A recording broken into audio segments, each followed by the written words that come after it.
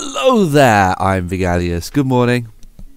I guess it is. It's a very British morning here. It's dark, cold, raining, and just overall just awful, just terrible. So I guess that's a great way to describe my country. It's an awesome way. But I'm here with a cup of coffee in a mug that has a stormtrooper on, but it looks like the Starbucks logo. So these are all fun facts for you to digest right now. You may have noticed, by the way, I was going to talk about this the other day. There's a commentary I did yesterday, completely off on tangents immediately. There's a commentary I did yesterday where I said that I've been experimenting, and I made a bunch of like step bro jokes, and then I didn't explain why I even said about experimenting. But the reason I said about that is because you may have noticed that I'm trying things. I've popped my intro and outro back in just to kind of create a more cohesive package. Now that I've made the very simplified commentaries, I do want to put a bit of work into making them as good as I can, while still using a very express and easy process to make them. And I think an intro and outro is a good way to do that, because I can just leave it in my timeline and then chuck footage over it. So I'll go play around with these for a bit. They may not return. They may become a staple of the videos, but it helps create overall cohesion. But there is something I want to talk about this morning.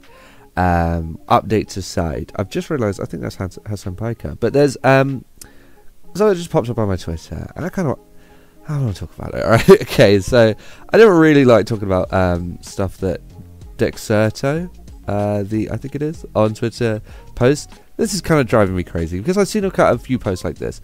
This is a Twitch streamer who, how do we put this? Ample, certainly has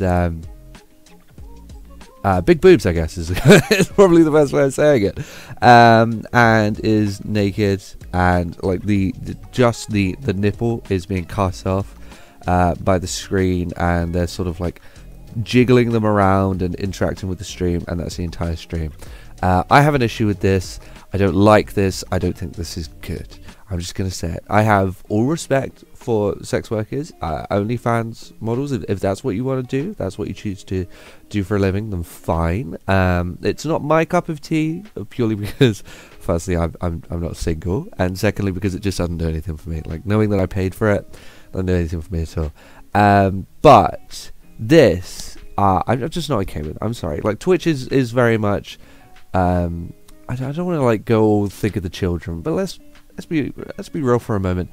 It is targeted at children, and my knee-jerk reaction is to say I don't like to see sexualized content on a app that is mostly watched by children. I think if they showed that on CBeebies, I don't think too many people will be happy about that. And I understand that it's a natural part of of life, that the body is a thing and it's something that we have. But at the same time, I think that creating an environment of it's okay to use your body to sexualize yourself and invite that is a good thing to people who are a very impressionable time of their life and not particularly cognizant. I don't think it's a good idea to do that and spread that. And so to see this, I just my daughter, if I thought that she was taking this in and being like, oh, I can do this and I can garner attention by doing this, or like this looks great, or whatever, I just don't know if I want that decision to be made for her at a time where she can't really make decisions, particularly with something as important as that, as important as using your body in a way that is sexualized. I even saying that in a conversation like this, I don't like it. It makes me feel gross. Again, I really do have all support for people who want to do that. That's great, but I think that decision should be made when you are more cognizant, and creating an environment where this is approved and glorified is not okay. And so I don't think it's okay that Twitch are allowing this. I also think that I'm also not that shocked. The floodgates are open. I mean, they've clearly shown a very lax policy on sexualized content on Twitch, and now obviously people are going to tease the doors. I don't entirely blame some of these people doing this. I mean, I do. They really shouldn't be doing this, and they should be thinking of the children. But they should. I mean, they should. As bad as it sounds.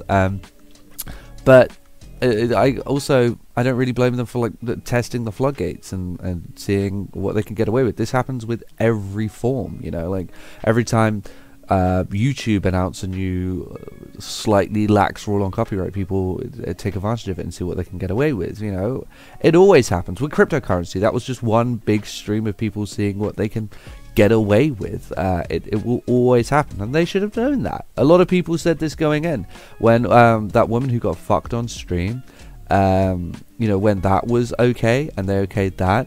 People said this. They said, well, this is going to open the floodgates. People are going to try new things and see what they can get away with. And that's exactly what happened, you know.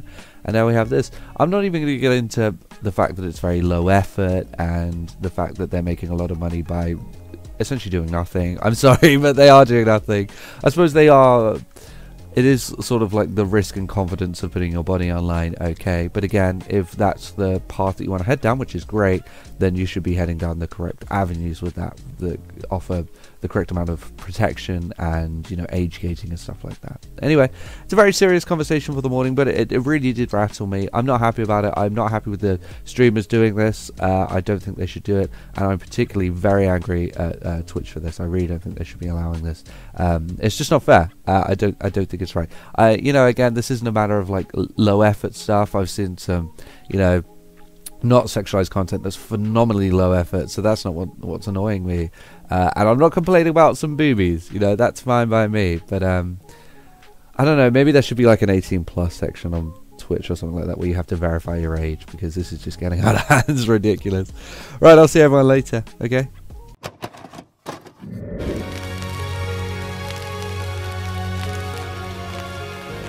The PlayStation is only $149, and you can also get leading titles.